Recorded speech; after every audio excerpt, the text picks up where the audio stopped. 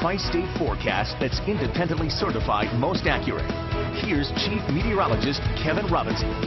Well, it's not the nicest looking nights out across the tri-state tonight, so hopefully you're close to home and warm already because it's a chilly one outside. Temperatures have been hovering in the mid-30s. As promised, they wouldn't budge much overnight tonight, and that's basically what we're seeing. 36 now at the airport. We've got an easterly wind out there at around 8. Most areas are safely above freezing, and before you go to bed tonight, you don't have to worry about refreeze in terms of any rain that's fallen across the area because temperatures will stay at or above freezing across the area through the night tonight. The only exceptions over here in Wilmington and Hillsborough, it's been a little bit slower to warm up there, but they're still hovering around freezing. But even there, I don't expect any problems. Everyone else, as you can see, now into the mid-30s, and that will be where we will stay through the remainder of the night and into tomorrow morning. So let's talk headlines around here. As we look out in terms of the forecast for tonight, steady temperatures, and we'll keep some on and off light showers. Again, don't expect anything heavy overnight. Really don't even expect anything heavy tomorrow morning when you wake up. It looks like the heavy rains won't get in here until really after dark tomorrow, and a good soaking, I do mean, is coming to the area. Probably a solid 1 to 2 inches of rain across a good part of the WLWT viewing area tomorrow night through Saturday morning. Now, while widespread flooding is not a problem at all, I do think some poor drainage areas could have a few issues late tomorrow night, specifically with some of those heavier rainfall rates as they move in. Again, that will be tomorrow night into early Saturday morning. And then right now, in terms of your football forecast for Sunday, we are looking pretty good. I don't see any major problems out there. Drier but gloomy, though.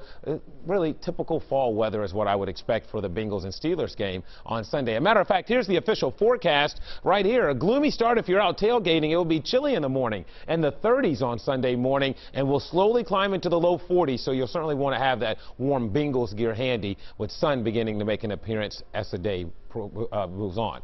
So let's talk about Power 5 Live radar tonight. Just a few spotty showers across the area. That's really it. Here's a live look. Most of the shower activity down here around Maysville over towards West Union. Again, other than a few sprinkles or light showers overnight, there won't be much to go on as the storm center really begins to get its act together down in the Arklatex. You can already see a large area of rain tonight moving its way across parts of Kansas and Oklahoma. That is the soaking that will be headed our way for tomorrow evening. So you can see tomorrow morning at 7 a.m. we do introduce more steadier rains across the area. Tomorrow's going to be a soggy day, but the rain that falls during the day tomorrow and even into the early afternoon will primarily be on the light side. Here's 6 o'clock. I want you to notice, though, after dark how it really fills in. You see the blossoming of this yellow, even some orange. It will rain heavy at times tomorrow evening, right in the middle of your dinner plans, and then that rain will begin to wrap up during the early hours on Saturday. Right now, Saturday morning looks wet, but it will end on a gloomy and cooler note across the area. So here's a look at your forecast as we go into your Sunday. Again, a little bit of sun by afternoon.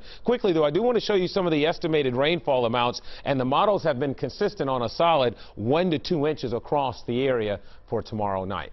So overnight tonight, holding steady where we are at about 36, and then tomorrow, rain heaviest at night. We'll climb into the low 50s. We'll be in the 40s all day, so the warmest part of your Friday will actually occur after dark, believe it or not. Same story with your Saturday. The warmest part of Saturday, Mike, will occur before the sun comes up because temperatures will be falling during the afternoon. There's your dry look at a Sunday there, and then it looks like maybe some showers or snow flurries Monday night into early Tuesday as it turns chilly for the beginning of next week. All right, Kevin, thanks for prep.